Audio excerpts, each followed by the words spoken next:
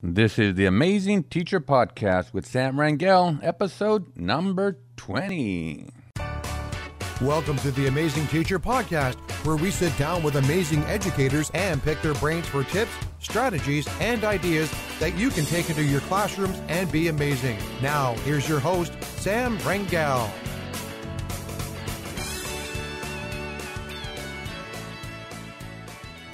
Welcome, amazing teachers, to the 20th episode of the Amazing Teacher Podcast. This is Sam from successintheclassroom.com, and I want to thank you once again for stopping by and listening to my conversations with these amazing educators. It's really means a lot to me that you're taking the time out of your busy schedule to listen and to learn from these guests that I have on the show. Again, like I always say, it's an inspiring time that I have sitting down with these amazing educators. Today, I'm really excited about the podcast. Back about 25 years ago, I was a student at a college called Claremont Graduate School. Now it's called Claremont Graduate University. But that was where my teaching career began. And I was thinking, wouldn't it be nice to go back to where my career started and see what's happening in education today? So I contacted Dr. DeLancy Ganley. She is the director of the teacher education program over there at CGU, and I asked her if she would be willing to be on the podcast just to let me pick her brain and find out what's happening in teacher education today. And she was so willing and so gracious to help me out on the show and let me pick her brain. And so I took a trip back to my old school, and it was really cool just being there. I brought back a lot of great memories. And I sat down with Dr. Ganley, and we just had this great conversation about teaching and what's going on in teacher ed today. And she offers some great tips for teachers, new teachers, and soon-to-be teachers. And I'm so glad that I had this opportunity to share her wisdom on the show. Dr. Ganley offers some great advice, especially when she asked me a question. She asked me a question about why are new teachers always being asked to, lead a club or be in charge of some department their first year. And I really didn't have an answer for her, but she offers some great advice for those teachers. How do you respond to your principal? How do you respond to your administrator when they ask you to take on this responsibility your first year? She has a great response for those teachers in those situations. So listen for that. Like I said, I had a great time talking to Dr. Ganley, and I know you are going to find a lot of value in what she shares on the show. So before we begin, I just wanted to remind you, if you haven't already done so, take the Amazing Teacher Pledge. Again, it's a set of 10 promises that I believe if you can make and keep these promises, you will be that amazing teacher that our kids need and deserve. So head on over to theamazingteacherpledge.com and take the pledge. Let's make a commitment to be that amazing teacher that our kids need today. All right, so without further ado, let's get right into the interview with the director of the teacher education program over at Claremont Graduate University, my alma mater, Dr. DeLacy Ganley. Ready? Here we go. Today, I'm so happy to have Dr. DeLacy Ganley, who is the director of the teacher education program at Claremont Graduate University. Welcome to the show, Dr. Ganley. Thank you, Sam. It's great to be here. Awesome. Well, like I mentioned earlier, this was the school that I graduated from over 25 years ago. And so I thought it was a good idea to come back and maybe talk to you about what's new in teacher ed and what advice you might want to share with the audience of soon-to-be teachers, new teachers. Great. So thank you again for participating in this podcast. It means a lot to me. Before we begin, can you tell us a little bit about yourself, your role here as director, maybe your teaching career, and maybe why you got into teaching? Okay, great. I'll start with the question of why I got into teaching. But before I go there, I need to say that I think teaching is an amazing profession. I really feel glad that this is the professional choice that I made early on. I knew about myself as an individual that I wanted something that would have be dynamic and have changes to it. And for me, that's what teaching is, because when I was a teacher, even though the content or the overarching ideas of the discipline were sort of classic and in place, there was always new ways to relate that to what was happening in current events in the world. And every semester I had a whole group of new students to work with and meet. And so there was a sense of renewal and change always happening in the profession that attracted me. But why did I get into teaching? Well, when I first started off, I wasn't a K-12 teacher. I started off as teaching at the community college. And my first position after earning my master's was to be a writing teacher. And so I was teaching Freshman 101 at a community college back in my home state of Hawaii. And I had 4 sections on my first semester where the students had tested at a below a 4th grade reading level. And I was pretty naive, and so my first reaction was, I don't understand this. How does this happen? I mean, these students graduated from high school. How could they be reading at a below a 4th grade level? And the more that I got to know my students, I realized that they were able-minded and they were creative. And so it was this perplexing question of what happened to their reading ability and why was there this hole in their education? And so I started asking questions. And so I started to talk to high school teachers. And I said, how do you think this happened? And the high school teachers all said, oh, don't talk to us. Talk to those middle school teachers. If they prepared their students better, we would be able to do our job and you would be able to have students who could read.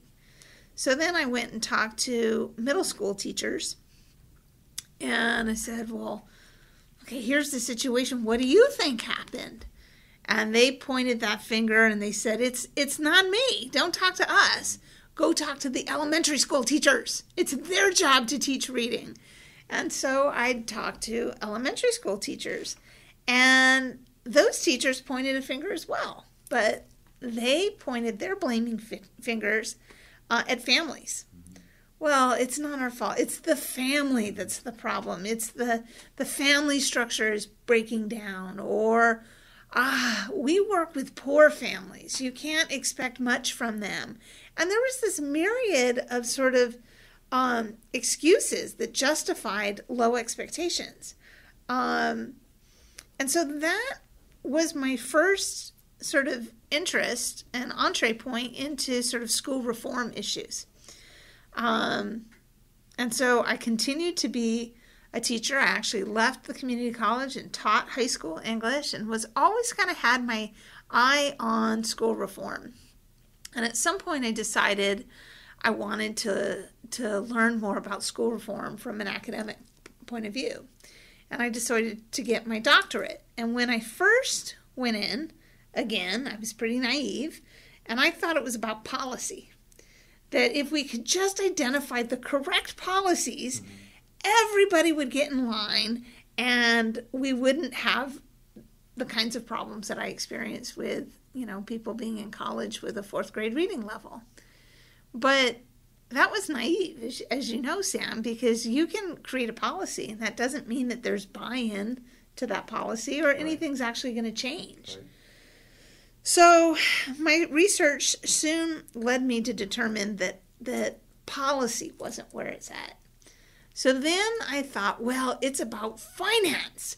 If we finance our schools better, we will have the educational system that we need. And finance does play a role. But it wasn't the be-all, end-all, because I could show you examples of schools where millions of dollars had been pumped into them, and the instruction wasn't any better, that the student learning wasn't any better. Right. So I realized, okay, it's not finance either.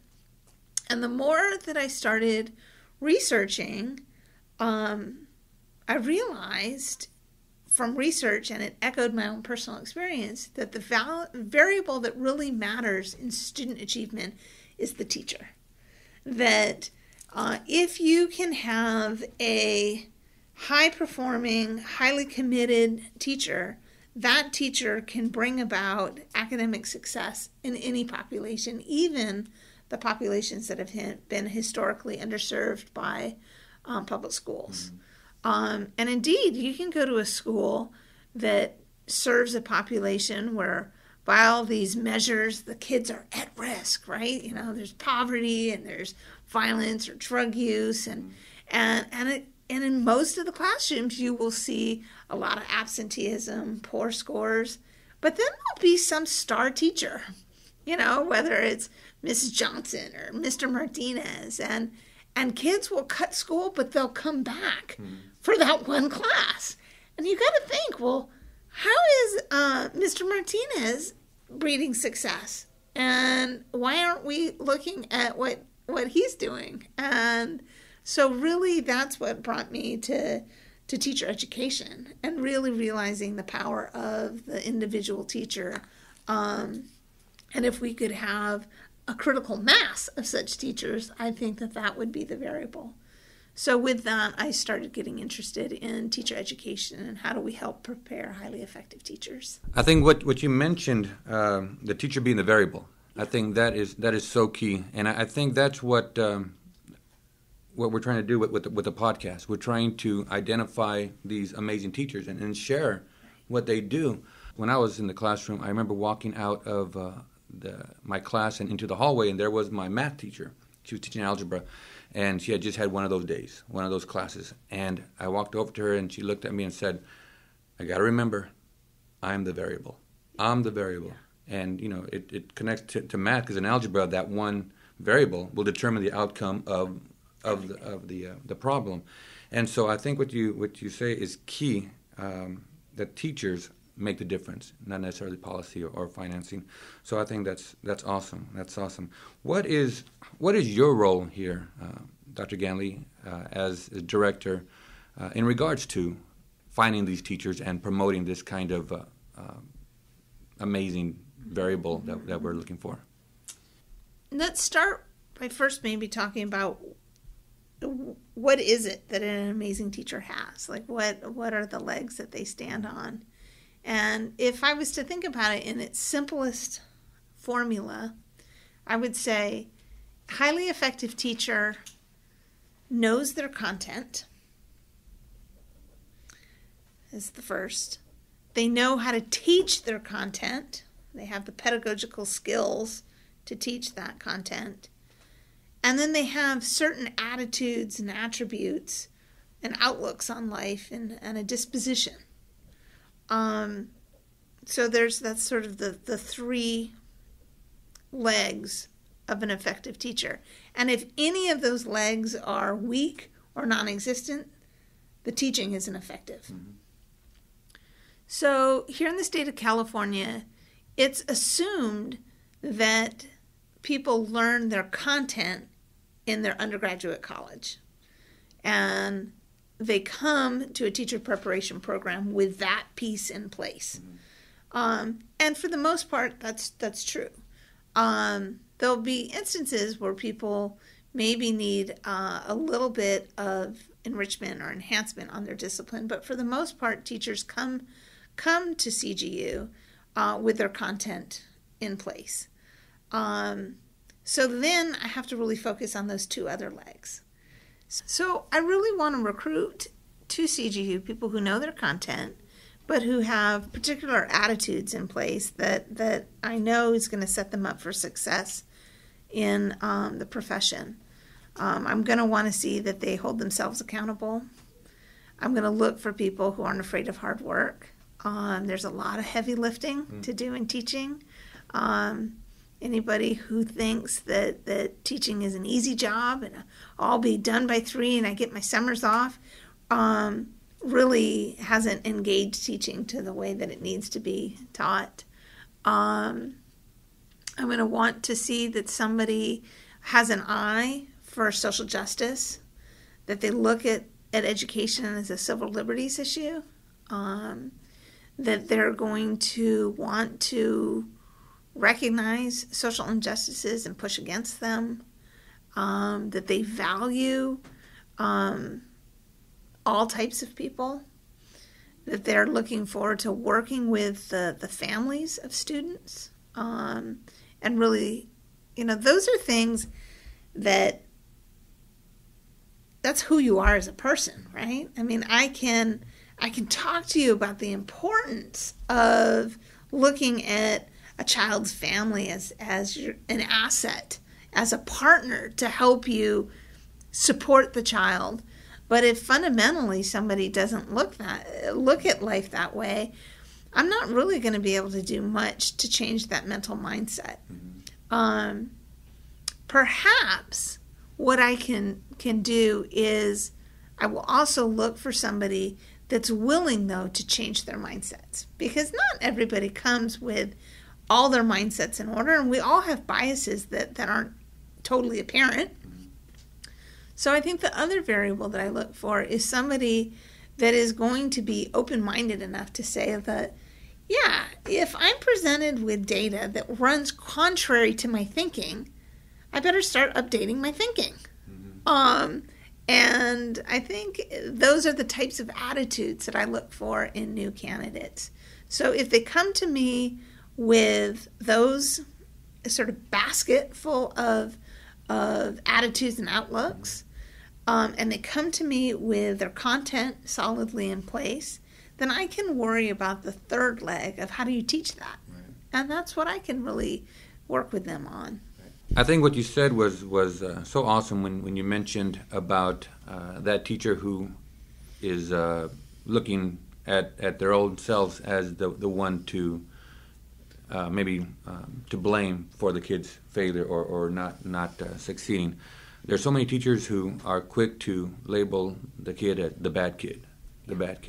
Have you seen that?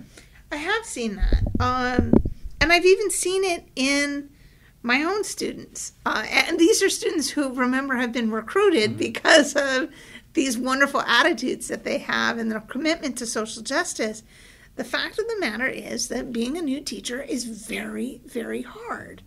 And as a new teacher struggles, and everybody does struggle in the beginning, it really takes a lot of maturity to sort of say at that point, you know what, I'm struggling because my game's not on yet. I don't have all the skills I need. That takes a lot of maturity. It's so much easier to say, well, I'm struggling because I have the bad kids. I got the class nobody else wants to teach because I'm the new teacher. Mm-hmm. You hear this all the time. Or, I'm teaching the Casey kids, who haven't even been able to pass their exit exam. And I think that's where fellowship comes in. That's when you need a kindred spirit to sort of say, hey, Sam, what are you talking about, bad kids? Mm-hmm. Let's look at your lesson plan together. Let's work on it. Let's see how to, and that's where that fellowship comes in. And at CGU, we usher people into the profession in a cohort model. So a new group of teacher candidates start at the same time and they finish at the same time. And that's by design because we want a new teacher to be surrounded by people who have those like ideals so that they can bounce off each other their struggles and their successes, but always with the fundamental belief that they are the variable. Because I think it's so easy to kind of go to the dark side, start blaming others. Yeah. Very true, and it's something that pretty consistent on the podcast is for new teachers to be careful hanging around those teachers who have already maybe have gone to the dark side. Yeah.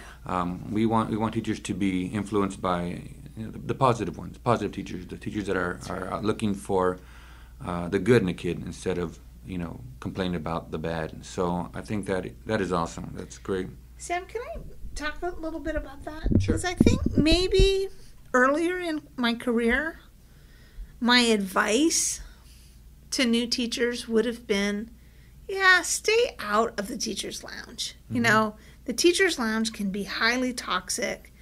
Stay out of it, so that you're not inclined to sort of go down that road and get caught up in that attitude. Just stay away. And I think as I've stayed in this position, as long as I have, I've shifted a little bit from that position and trying to recognize, or try to help my new teachers recognize that even the most jaded and curmudgeonly teacher has something that they can learn from, and to try, and maybe that's not the person that they're going to go to for inspiration. But boy, maybe they really have an understanding of how to teach that concept or how to teach this, or maybe they're really good at something. And I think perhaps because it's come back and bite me, I've become cognizant that it doesn't serve a new teacher well to sort of be the new hotshot and to be real critical of sort of the veteran teachers that have been in the trenches for so many years, that I try now to sort of say, you're right, that there are going to be people that are really toxic, but they've been in there and they have years of experience. Try to find something, try to dig down and see what is it that they really do well. But with that said, I really try to tell my new teachers to find somebody on campus that they can get mentored by, a buddy teacher, somebody that can kind of help pave the way. And I think that special person that you choose to be your buddy teacher or your mentor, I'm talking unofficially. I mean, it may be the person that you're assigned, that's assigned to help you, but often it's not, it's somebody else. That person really should have the same sort of belief systems and not be sort of the curmudgeon that needs to help inspire you to hold yourself accountable. Right. So good. I advise the teachers on my blog and on the podcast to stay completely away from those teachers. But you make a good point. There's a reason why they're there, and they have great experience that we can draw from. The concern is these new teachers are so willing to please sometimes. Oh yes. They're so willing to make everybody happy that I've seen, I can think of a couple examples where that teacher has fallen into the bad light with administration because of their connection with a negative teacher. But if we can find the good in and we find good in kids. Absolutely. We can find good in teachers as well. Right, exactly. I think that there's a lot of truth to that parallel idea. The parallel idea that I play around with a lot, Sam, is this belief that if I believe all kids can learn, then shouldn't I also believe that all people can learn to be good teachers? And that's something that I challenge myself to think about. I'm not sure I've totally arrived at an answer yet, because I do believe that all kids can learn. I do believe that. And I do believe that certain people have a greater propensity to succeed in the profession than others. And I think that's where I've landed. Instead of saying, somebody can't be a good teacher, well, you could be. It might take you 30 years to get there. Is that really where you want to put your efforts? But I challenge myself to think about if I really believe that there aren't bad kids, then the like should be true. But the data shows that there are teachers that are not effective as well, and I really wish that there was a system that could help provide them additional support. Right. Well, Sam, let me ask you a question. As an administrator, sometimes it seems to me that new teachers are asked to do things on campus that are very time consuming. And so I always think a new teacher's job, their main job, is to get their chops down as a teacher. And so I always tell my new teachers when they get approached to run the yearbook or coach soccer or can you coach the football team or the debate team or take on the school play or whatever myriad of different activities they may be asked to do, to have a response in their back pocket. And the response I tell them to give is, oh, Principal Jones, I would love to do that, but I need to do that in, maybe next year or down the line. I really am focusing on my classroom this year and have to spend my time and my energies there. But please ask me again next year. How does that hit your ears as an administrator, son? I think that's awesome. I think that's a great way to respond. But you're right. You're right. New teachers seem to be given the job nobody wants because again they're trying to earn their hire. Right. And is it fair? No. And I don't think we've done it at our school. But when I first started teaching, I was right away put in charge of a club. Yeah. And I wasn't ready for it. So you have a great point, and I think new teachers, that is a great response, and especially if you're still trying to figure out what's going on as far as content and teaching.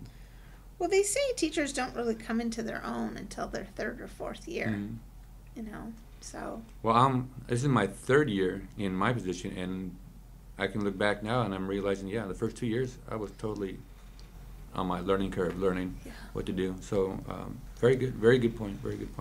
I wanted to ask you about classroom management. Sure. One of those issues that it seems that is high on the list of issues that new teachers have. Oh, even veteran teachers. But I think new teachers are, when they get into the actual class with actual kids, it's tough. What advice would you give to a new teacher who may be struggling with classroom management? Well, it's going to sound like a cliche, but I would say you're right. No instruction's going to go on until you have classroom management down. I mean, you have to have routines and procedures in your classroom that allow the class to run smoothly, allow people to be heard, allow directions to be given, the paperwork of the class to be handled effectively. You need to have those in place in order to be able to utilize time effectively. Mm-hmm.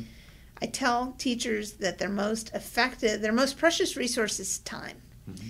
And if they don't have effective classroom management, they're using a lot of that precious time on things other than instruction. Right.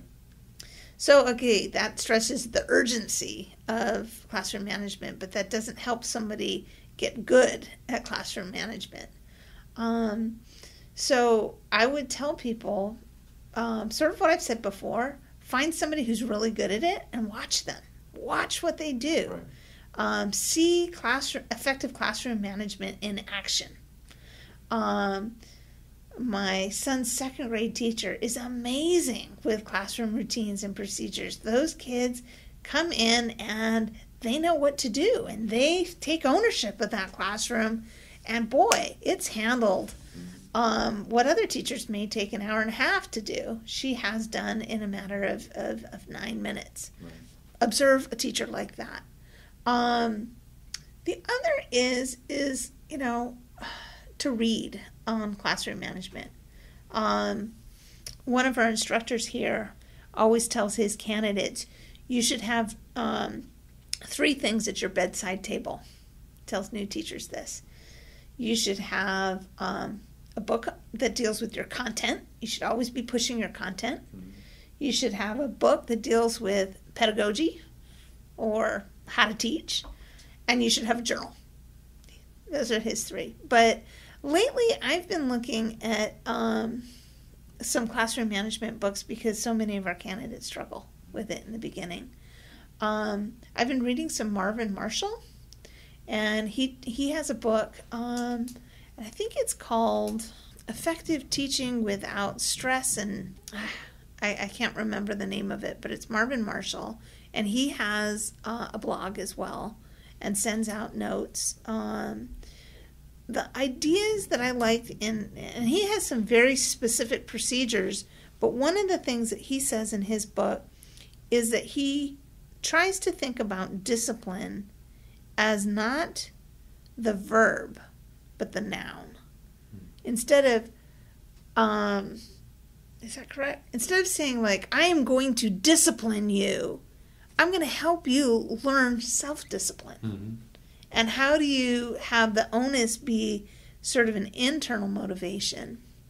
And he has a system that I think probably works better with younger kids, and probably better when the whole school commits to the system, that really is rooted in helping the student recognize where their behavior falls in terms of, are they doing what they should be doing, or are they being unruly, or are they being uncooperative, and so forth. The other person that I've been reading a lot of is Janice Noel, I think her name is. And she's a behavior specialist that works a lot with parents. And I think her title of her series is something, Calmer, Happier Parenting. But the principles, she really started working off first with teachers. Mm. And I think her principles really are insightful. She has a CD series, and I recognize the wisdom of what she says, even though I recognize how difficult it sometimes is to implement some of her strategies. But time and time again, I see how they work. Like, she has something that she says, she calls descriptive praise. And she says, you got to engage in descriptive praise. And it's kind of that idea that you have to be telling them when they're doing something good, and you're acknowledging the good. But she says that your descriptive praise needs to be specific. So she gives an example, again, out of the parenting realm, that is, instead of the parent saying, son, you're using really good manners, instead of saying that, you say, son, you have your napkin on your lap and you're wiping your mouth with it instead of your sleeve. So specific. Very specific. So in the classroom, what are the specific behaviors that you're going to be promoting? You know, it's not just like you're quiet. Wow, you're engaged. Right. You know, I see you sitting and your eyes are tracking me. You know, very specific praise is one thing. She talks about, she has techniques on kind of how to change the mood, particularly for elementary kids when and I'll see this with my kids and their friends. I don't want to, whatever it is, right? I don't want to do that. And instead of dismissing it, like, sure you do. Yes, you want to do that. This is good for you, right? Like, you tap into fantasy. Yeah, wouldn't it be fun if we never had to get out of bed and we could stay here all day? And they'll kind of one-up you. Yeah, and just eat jelly beans? Yeah, and if we could have jelly beans and French fries all day, and all of a sudden, it's no longer this, I don't want to do this, but the mood has switched too, and they don't see you as discounting what their want is. Right. You know, but you kind of just, like, oh, yeah, wouldn't that be fantastic? Yeah. And time again, it helps. So Marvin Marshall and Janice Noel are two people that I think have some interesting ideas. If there's time to sort of share one other idea on classroom management. Sure. When I was a new teacher, I had a challenging first run. And so my response to that was, well, I'm going to make a syllabus that's really clear about all of my expectations. And that backfired because what I did was I privileged the syllabus.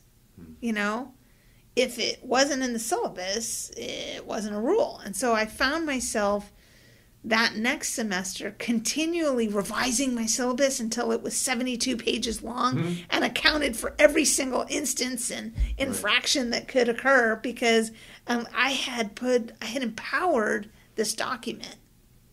And reflecting upon that, I realized I had made some mistakes. So I had empowered the syllabus and sort of in the process disempowered myself and my students and found that wasn't the tact I wanted to take. So the next semester, I tried something different. And I mentioned this before. I'm from the state of Hawaii, and I was teaching in Hawaii. And I really realized, now it may sound hokey from a mainland perspective, but it was this idea of aloha that really is strong in Hawaii. And everybody knows what it means. And it was kind of like, if you're not living aloha, don't do it. That's what this, and that simple concept covered everything, So if somebody was distracting to their neighbor, it was like, come on, man, that's not aloha. If somebody wasn't trying hard, that wasn't aloha. It was such an easy, because everybody culturally had such a connection to this and understood what it meant. It covered so many areas, how you talk to people, how you listened, your effort, how you treated classroom materials, and that was all I ever needed after that. Wow. That's so cool. That's not aloha. What a great response to a kid who's basically respect. Yeah. And not respecting themselves, right. And in Hawaii, it has such a connection to the land, to the environment, to the family. Yeah. That's awesome. One of my most popular posts has to do with you only need 2 rules in the class: respect yourself and respect each other. Yeah. And that's so true. And I think I know when I first started, I had a myriad of rules. They even give you a poster that has pre-made rules. Right, and rules. Consequences. Yeah. You do this offense, and this is the consequence. Yeah. So I think that is so good as far as classroom management. What if you could sit down with a new teacher, just starting out in their career? And you only had time for one piece of advice. What advice would you offer that new teacher? I tell them to commit to developing their craft. And embedded in that is the notion that they got to hang in there. Too many people leave our profession. There's statistics that over 50% quit within 3 years of teaching. I'd want them to know that if they commit to working on their craft, every year gets easier and they're better and more effective. So they gotta ride through that initial part where everybody struggles and it doesn't always seem very fun. That they just gotta put their head down and do the heavy lifting to be a good teacher, master those skills, find a good mentor, but hang in there. Right, hang in there. And I think when I first started teaching, we didn't have resources like Twitter or the podcast or anything like that, so it was tougher. I think now there's so much support out there online with your colleagues. So great advice. Hang in there. It gets better, teachers. It gets better. It does. And none of my teacher candidates believe it when I tell them.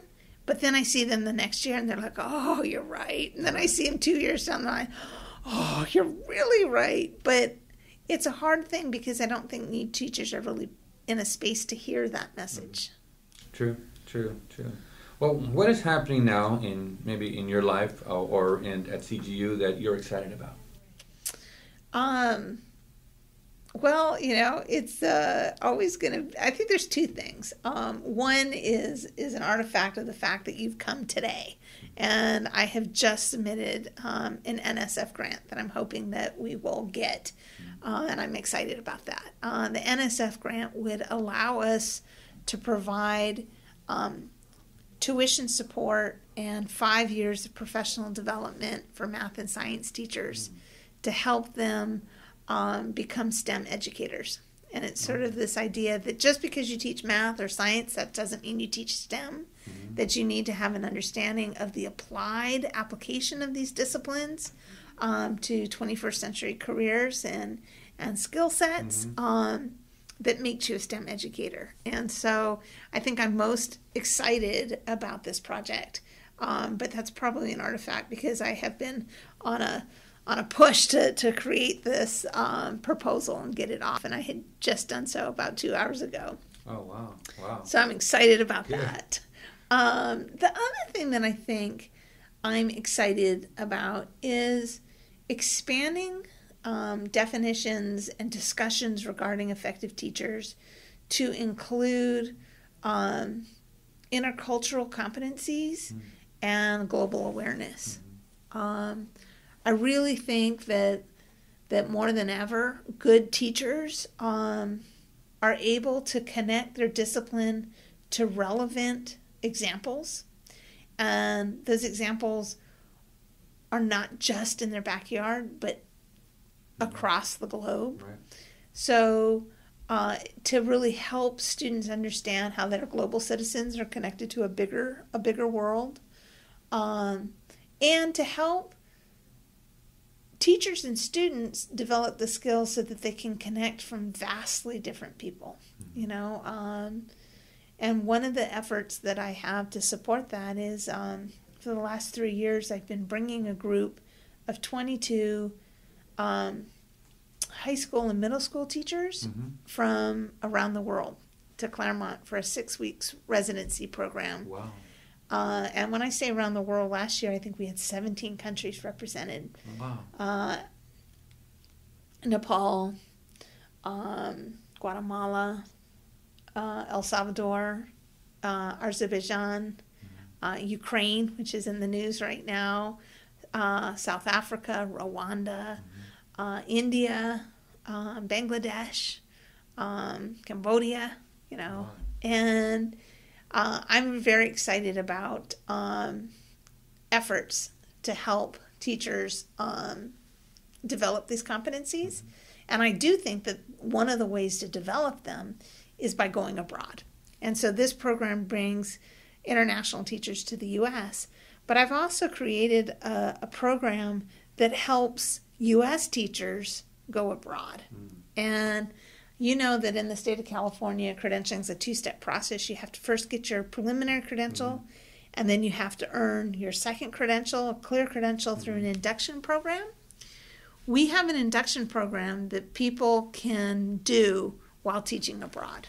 Nice. And so somebody can go teach in India for a year while they clear their California credential. And in the process, develop those competencies that I was talking about. So I'm excited about that. That is awesome. That is awesome. And how do you identify the teachers that you bring over? You know, it's actually not through us. It's the U.S. Department of State does it. Okay. So they have a program that they run. It's called Teaching Excellence and Achievement, the T program, that they partner with an agency called IREX. And they work with the U.S. embassies in certain countries to identify teachers. And they go through a very rigorous application process before they get here. Well, Dr. Ganley, it has been a sincere pleasure sitting down with you and picking your brain about teaching. It's always, like I said earlier, it's a little interesting coming back to my old campus, but again, this is where it all started for me. Yeah. And I'm so grateful that you took time out to talk a little bit about education and how we're preparing new teachers. And again, thank you so much for being on the podcast. Oh, it's been my pleasure. What a treat to be able to sit down and talk to you and just sort of step away from the office visit and talk about things that matter. Awesome. So to the listeners, I know you've received a lot of great information here on this episode. Now it's up to you to take it back to your classroom and implement what you learned today. So until next time, be amazing. The Amazing Teacher Podcast is brought to you by SuccessInTheClassroom.com. Learn more about being an amazing teacher by visiting SuccessInTheClassroom.com or TheAmazingTeacher.com.